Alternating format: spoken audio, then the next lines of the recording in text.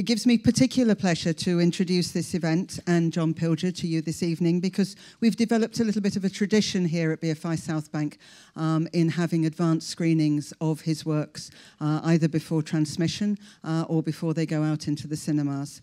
Majority of his films, since we were calculating this morning, possibly even the end of the 80s or certainly the early 90s, have actually been previewed here in this very cinema. So it's really nice to be back again with the latest of his works. John is, I would say, one of the most incisive documentary filmmakers of our time, and his relentless pursuit of truth and justice across the globe have led him from days as a war correspondent, notably in Vietnam and in Cambodia, through reports on injustice in his native Australia, for example, with The Secret Country, to works of truly international relevance, such as his first film for cinema, The War on Documentary in 2007, and thinking of The New Rulers of the World, which emerged in 2001 when just the term globalization was only just starting to come into our language and uncovered a whole new area of politics for us to be considering. His films have had an effect on international policy making. Death of a Nation broke records with an unprecedented number of calls on its transmission on the helpline number that was available that evening. And it was credited with influencing the subsequent United Nations investigation into the massacres there. So his films have real impact. Peter Bradshaw on Friday described The Dirty Wall on the NHS as a fierce and necessary film. It comes to our screens at a crucial moment in UK politics and policy making. And John has said it goes to the heart of the struggle for democracy today. So to give you more context into the making of this film, The Dirty War on the NHS, it's my great pleasure to introduce its writer, producer, and director, John Pilger.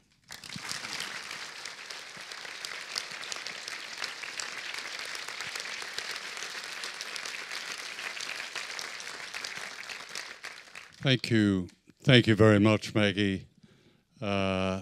It's so good to be always at the BFI, and especially in NFT1. As Maggie said, I think I've been coming here with films since the late 80s, and it's really the high point, I think, of all the work that goes into making a film, for it to be shown here at the BFI. So thank you to you and to Jonathan and all my other friends here at the BFI, and thank you so much to all of you for coming tonight.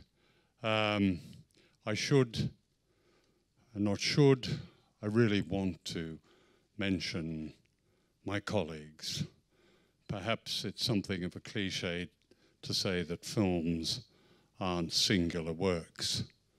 For instance, my partner in crime, Joe Frost, the editor of this film. Joe and I have been making films together since Death of a Nation in the early 90s, and I couldn't have made this film without Joe. He's a brilliant filmmaker, and he's here tonight, so thank you, Joe, again.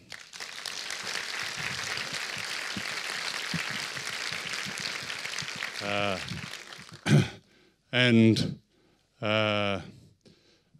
Owen, the cinematographer, and whose brilliant work. I don't think I've worked with a cinematographer who has expressed a film and has taken such a personal interest and has been so personally committed to it as Owen. Emily Keane, who is the assistant producer of the film, has done superb work, and again, it would have been difficult without Emily. And I should say, perhaps most important, are my friends and colleagues at Dartmouth Films. Dartmouth Films, founded by Christo Hurd, and which he runs with Matt Hurd. It's a wonderful father and son combination, and they run an organization that gives voice to documentary films, and often documentary films that are cast aside by the system, television and others. So it's their backing too that I have so valued. This film is really about privatization. That's a rotten word. I hate it. I've sat trying to think of other words. Capitalism, exploitation, whatever. But it always comes out as privatization, greed, ownership, and the way it has insinuated itself aggressively into so many areas of our lives. This is a film I've wanted to make for a very long time because the insidious way that privatization has attacked the most beloved institution in this country, and rightly so, the National Health Service, is something that we all kind of know about, but we're not sure about. What is it? What is going on here? Why is the health service in crisis all the time? Why do the tabloids feed off its stories of people, patients on trolleys and so on? It's true, patients are on trolleys. The health service has been cut back, deliberately cut back in my view, to the lowest bed capacity in Europe. Since the coalition government in 2010, 17,000 beds were lost. So there's no margin at all now. Just in the paper this morning, a third of health visitors have gone since 2015. For all of Johnson's nonsense about that he's going to give bring 50,000 nurses back into the health service, the fact is the Royal College of Nurses says 40,000 nurses are needed. Almost the contempt for this public body is so intense and ideological by those who have led the attacks on it, and as the film will demonstrate, I hope, go back to the Thatcher era. It is a contempt because it's ideological, and it has to do with class, the great unspoken word. The latest revelations that were produced, I think, by Jeremy Corbyn last week of the so-called trade talks that were leading up to the arrival of President Trump next week have produced some interesting documents. Let me just read, changing glasses.